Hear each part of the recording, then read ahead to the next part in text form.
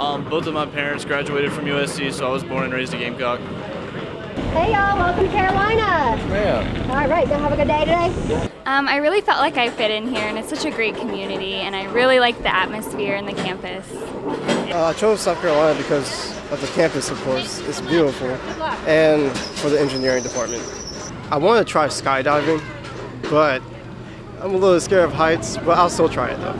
Well, I really fell in love with the school because it was beautiful, everyone was so friendly, and I love the weather. A little bit hot right now, but it's just a really great and friendly school. And also, plus, nobody from my high school is coming here, so... I chose South Carolina because I'm in the Army National Guard and I've spent some time away from home.